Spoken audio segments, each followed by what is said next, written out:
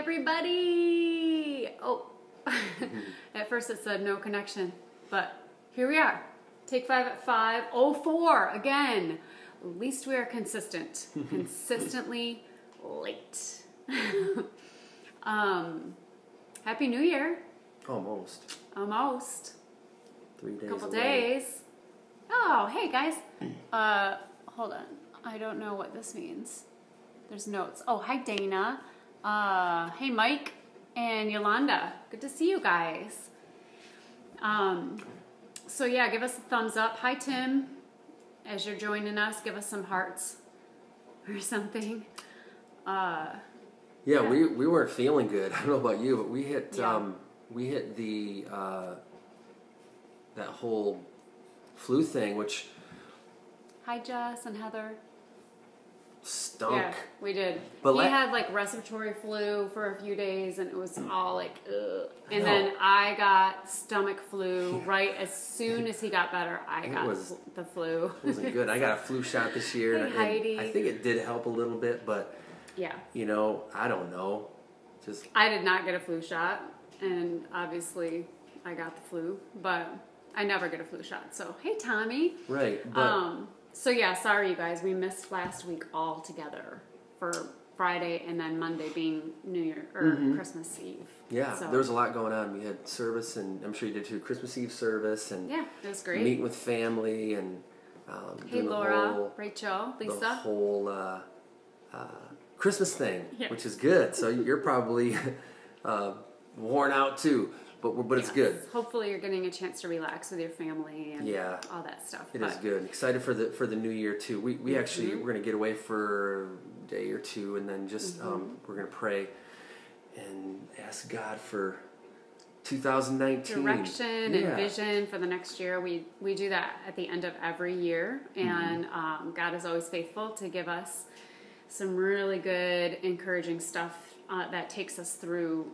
the next year. And last night in a dream, I actually was just waking up from a dream, and I heard God's voice speak a word to me. So next week, hopefully we'll give you a little bit of taste of what God was speaking to us through our vision retreat. But so I'll let you know what that word was next week when we come back together with you guys. But so since I was sick last Sunday, I didn't make it to church at all, and Dan preached an awesome message about your destiny in disguise. And so he's going to kind of recap that message, and I'll just add a little spice here and there. How about that? Because I was not there. Right. Church was dead. She's not there. It's like, sad. Great. What's going on? Emily's not here. They leave halfway through the message. But anyway. Hey, Shiloh. Hi, Linda. I want to say this, is that it just seems like, God never shows up and looks like we expect. I'll just say that God rarely or never shows up and looks like we expect. He always shows up. Okay? He always shows up, but he never just shows doesn't look like we think. Exactly, right. That's what I'm trying to say. Yes. But he shows up. He shows up through people and circumstances, and so really, we talked about how it can be easy to miss God. Yeah. My prayer is that we just become aware of Him in every single circumstance, especially if we're meeting with family or. That we are aware of God, that He is in those circumstances, and He speaks through people. And I thought it's really easy to judge a book by the cover.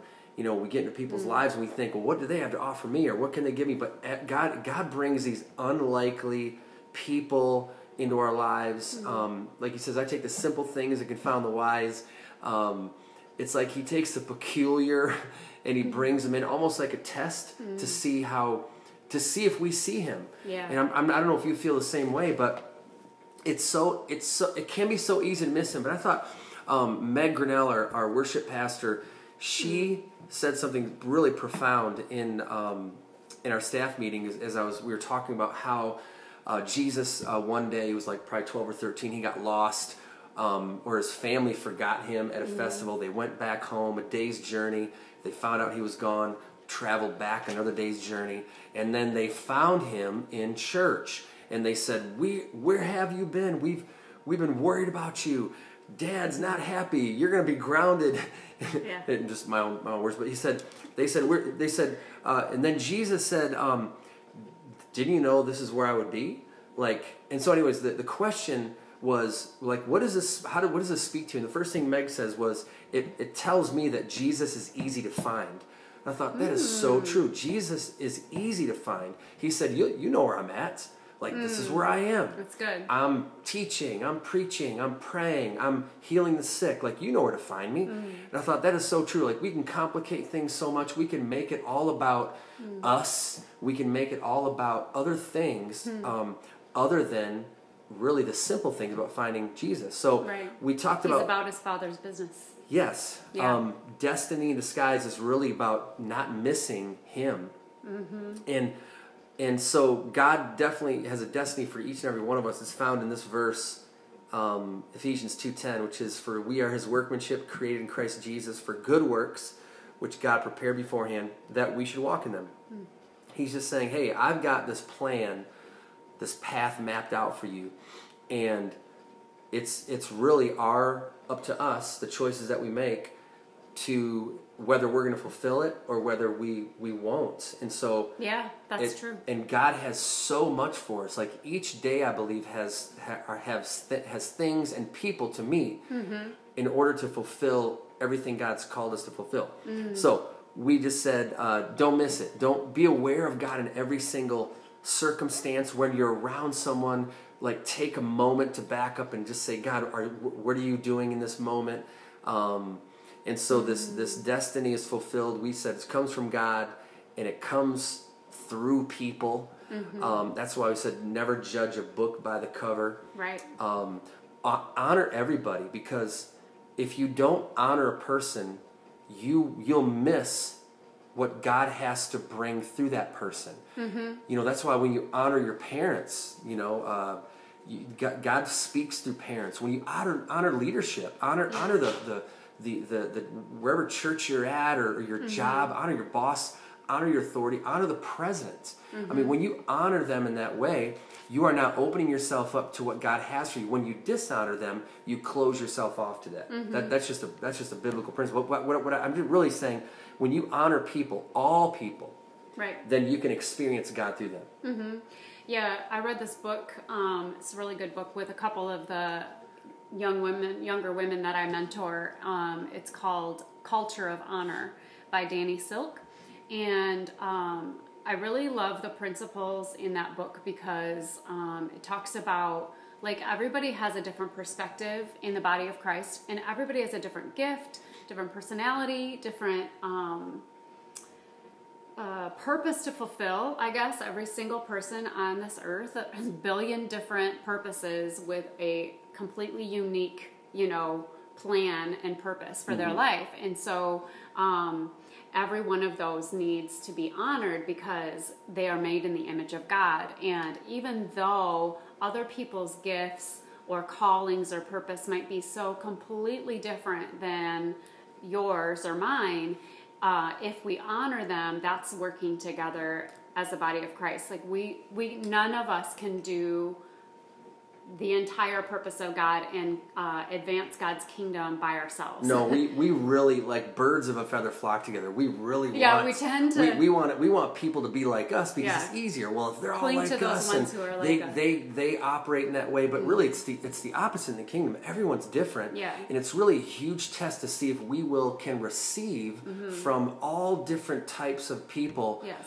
It's just a big test of our of really being aware of God. Right. Yeah. Hey there, you guys. Tracy and Kathy and Grace, John, Sally, all of you that are just joining us.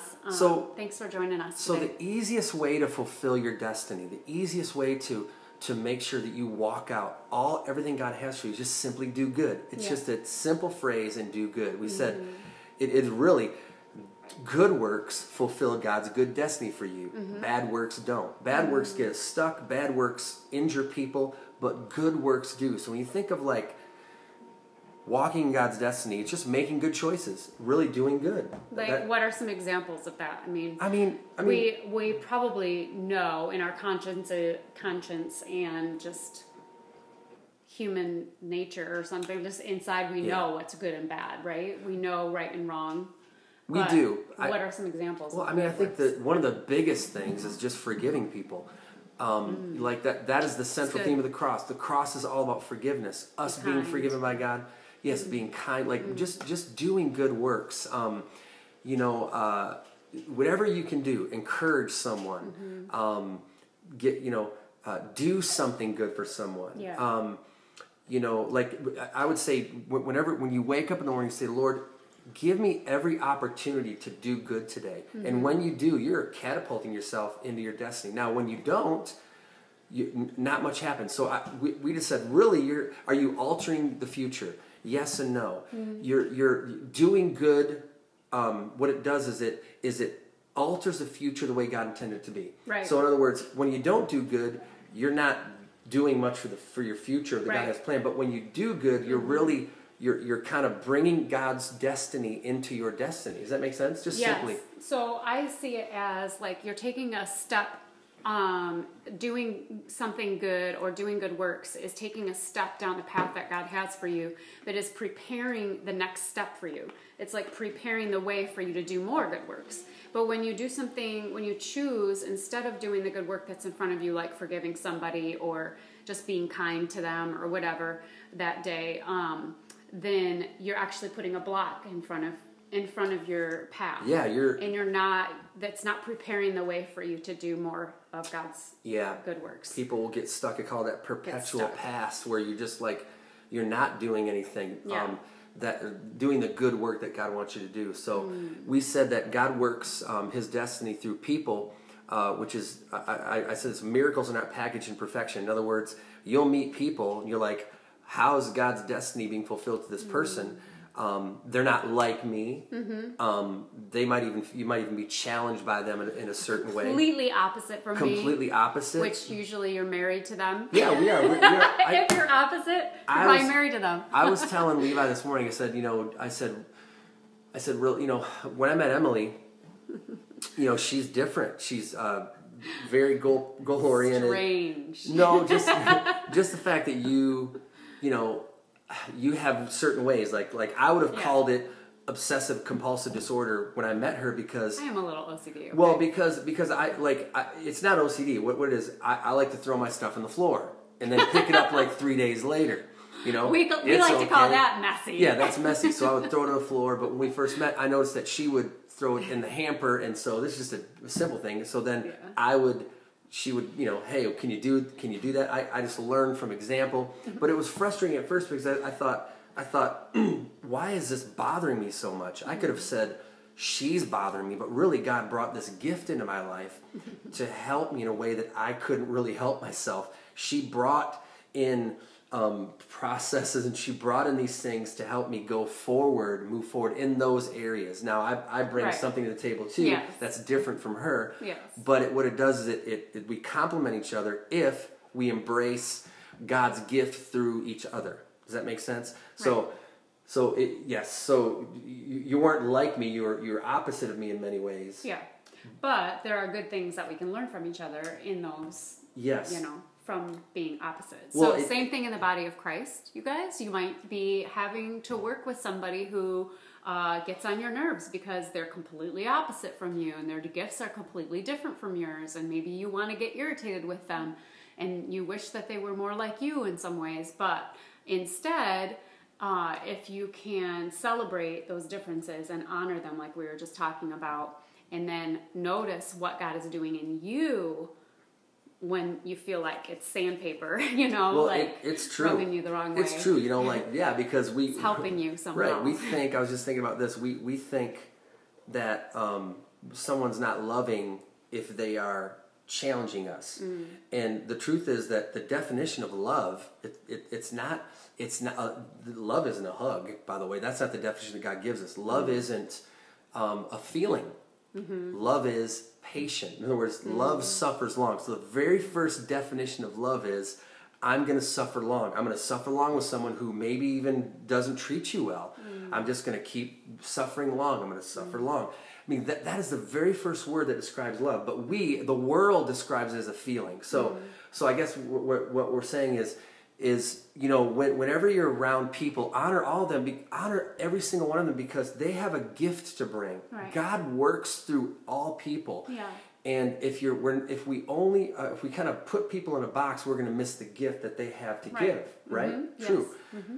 So God works through people, and then we also said God works through circumstances. And this is something that we have to also embrace, is when we see these circumstances that we don't understand, like, God, why is this happening? Or I don't see you in it. You have to back up and say, God, help me to see you in this moment. It seems like everything's out of control. Yeah. It's not happening the way I expected it to happen. But if you back up, like Emily said, the greatest thing you can do is point inwardly in your heart and say, God, what are you doing in me? Yeah. If we don't do that first, what happens is we begin to point at other people, and we begin to judge other people. We begin to say, well, if they were this way, or if this thing was that way, then it would help me. But really, that's not the truth. The truth is, what is happening in me, and why am I? Am I frustrated because of this circumstance, or can I just embrace it and see what God wants to do? Right, because you have here in your notes about the birth of Jesus. I mean, Jesus coming to the earth was completely different than what everybody was expecting. They expected the Messiah to come and become an earthly king and save them from all their earthly troubles and all of their earthly enemies. And instead, he came as a humble servant, and he came as a baby in a cave in a manger, and he came humble, and he came to do an inner work and to change people from the inside out, and to bring about a work that would change the generations to come by doing a work of repentance and change on the inside of a person and nations, really. But so it was completely unexpected. He did not come and obliterate all of their earthly problems and enemies. And that is what Jesus does not do that now either. Sometimes he uses those circumstances, those very circumstances we didn't expect and didn't want to happen. He uses those things to do an inner work instead, and that is what brings about your destiny. It's so true. Is the work he's doing on the inside. It's so true. David said this. I think about this often.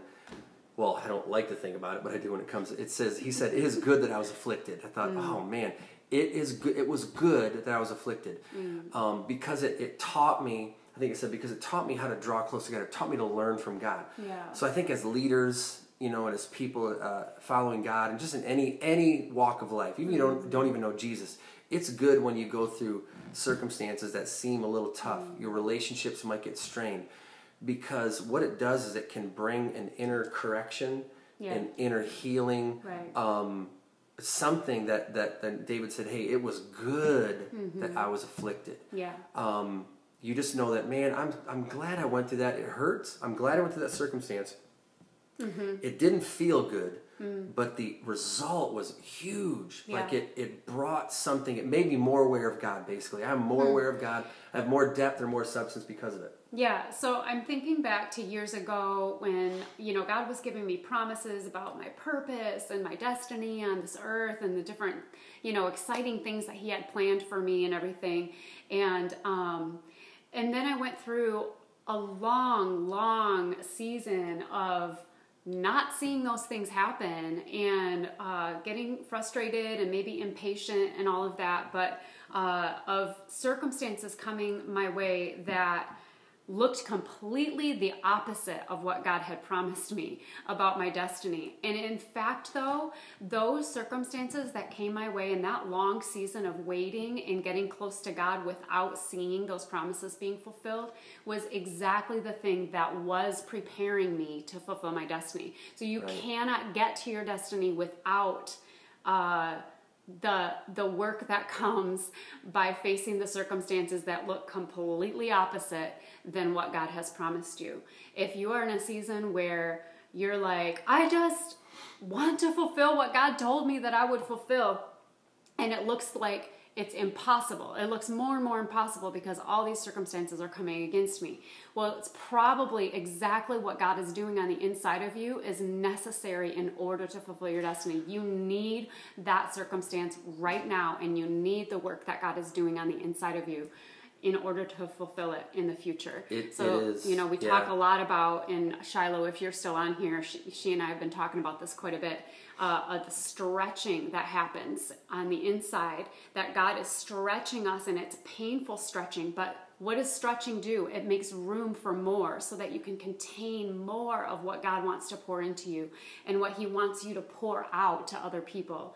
So if you're feeling stretched by your circumstances, or you're feeling just a lot of pressure or whatever, all of that is God allowing those things to expand your territory, expand you from the inside out, and make room for more so that you can fulfill your destiny. You can reach more people, and you can be a blessing to more people.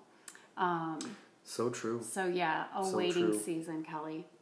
Yeah, it is. You know, in all of it, I love what David said here. He said, here it says in verse... Yeah, it definitely does add wisdom. I mean, there's no other way that you can get stronger faith, deeper wisdom, just a depth of understanding and an intimacy with the Lord. You know, it says, the word says that he is close to the brokenhearted. Like, there's an intimacy that happens when you have a broken heart. And of course, God doesn't want you to have a broken heart. He doesn't desire that for you. But through the brokenhearted season, or through the brokenness that you're feeling on the inside, you know him in a much closer way than you can when you're on the mountaintop, or when you're just, everything's going great and you're feeling like, you know, everything's exciting in life.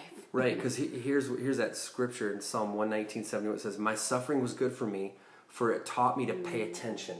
To your degrees, but it taught me to pay attention. So again, this whole, like, what we're talking about is to be aware of God. It makes it worth it. Yeah, it is.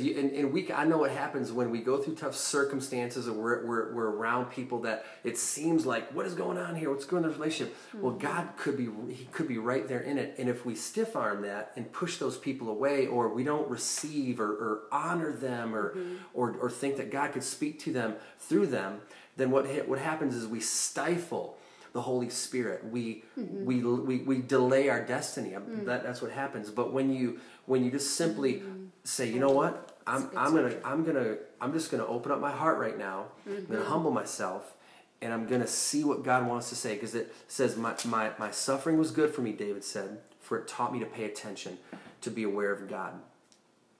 And I think that when you can just embrace all people. I just said this. I said, one of the things that we should do in life is we should love all people, we should forgive all people, and we should not judge any people. And I just put a little little dash God. I believe that's God's heart. We should love all people. We should forgive all people, and we should not judge any people. And I think that right there is doing good. Those three things. Again, love, the definition is patience, long-suffering. Well, I'm just going to be long-suffering. I'm going to suffer long. Even when things aren't going my way, I'm going to... love is patient. Love is kind. So those are things that you can just do good to see you fulfill your destiny. Okay, maybe you know where this is found. I think it's in one of the Timothy books. But anyways, what you were saying about the... about letting, like, just humbly receiving something through another person, like whatever gift that they have, or if they're completely different from you.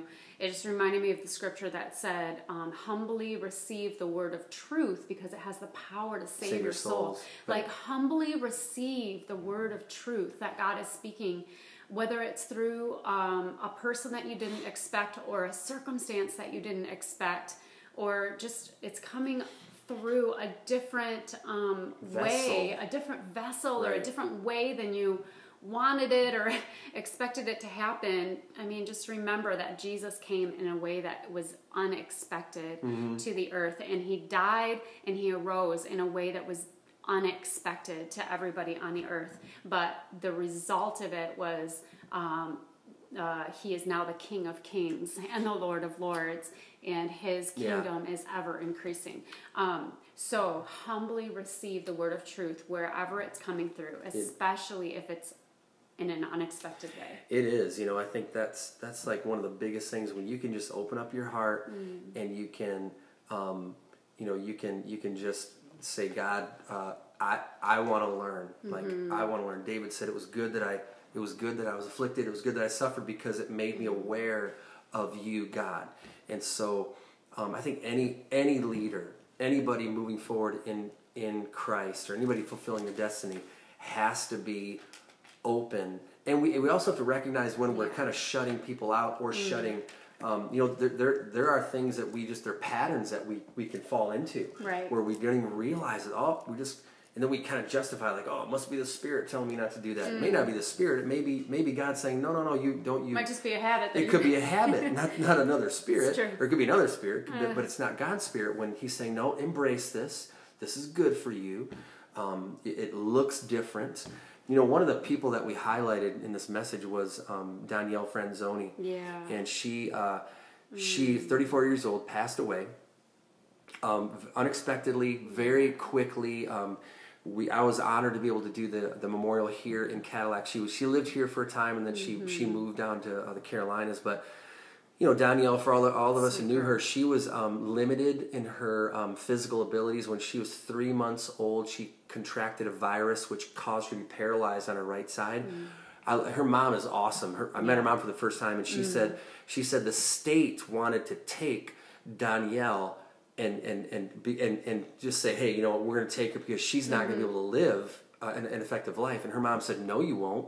Yeah, I'm taking her. Right. And her mom raised her and caused, and because of that, her love and her commitment towards her caused Danielle to grow up, yes, with a limp, but confident, and she was unaffected. I'm telling you, that girl did so much in 34 years that most people do in a lifetime. Yes. She, you know, like I said, you know, I would see her, you know, periodically at church. She worked in the cafe, and I was always in the sanctuary praying and stuff, preaching. But we would pass each other periodically, and I would say, you know, Danielle, you're amazing. She walked by, and she would just say, I know.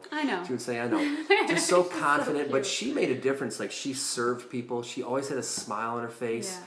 She did not let her limitations get her down. She was always forgiving. She was not a bitter person. Yeah. She was fulfilling her destiny. She kept doing good. Matter of fact, in the Carolinas, I said where she was at, the first thing she did was find a McDonald's and serve people. She didn't even work there. She was just like happy and serving and probably picking up stuff for people.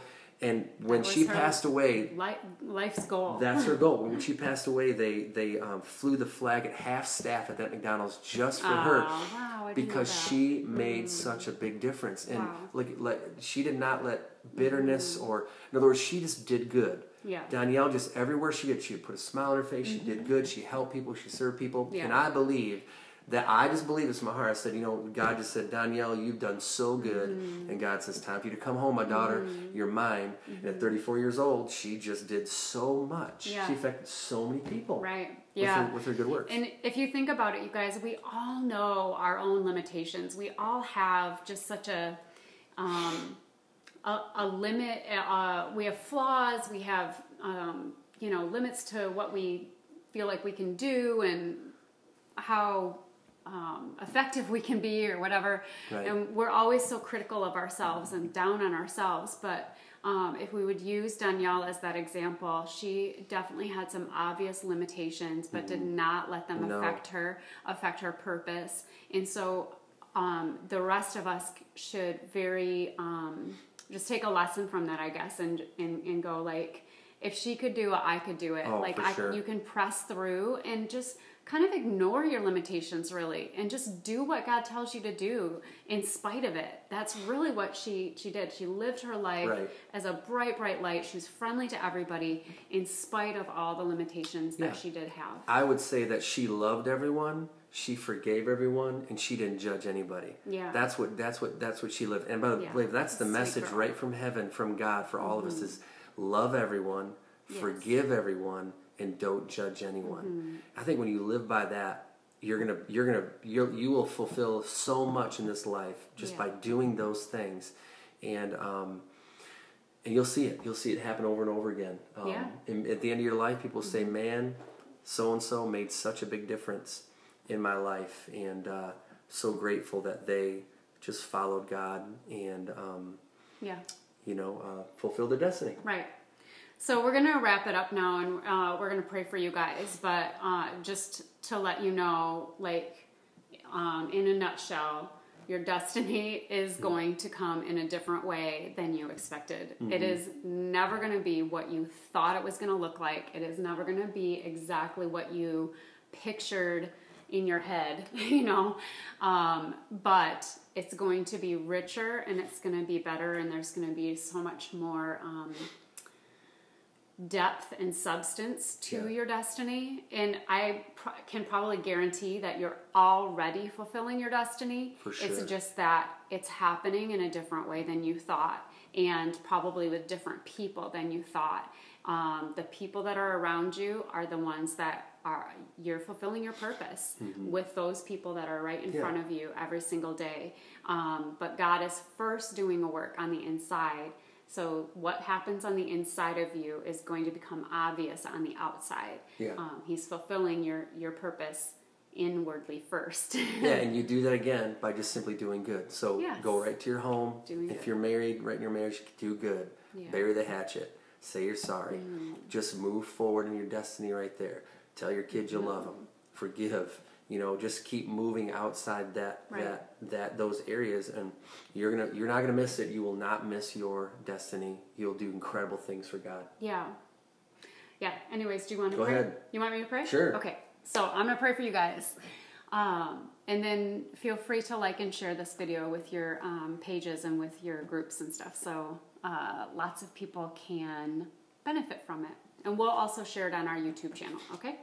So, Father, we come to you in the name of Jesus. And Lord, we lift up everybody who's watching now and later when we post this video, Lord. We just believe that you are putting this into the hands of the people who need to hear it and will be encouraged by it, Lord. And we pray for each one, Lord, to be stretched on the inside, Lord, so they can contain more.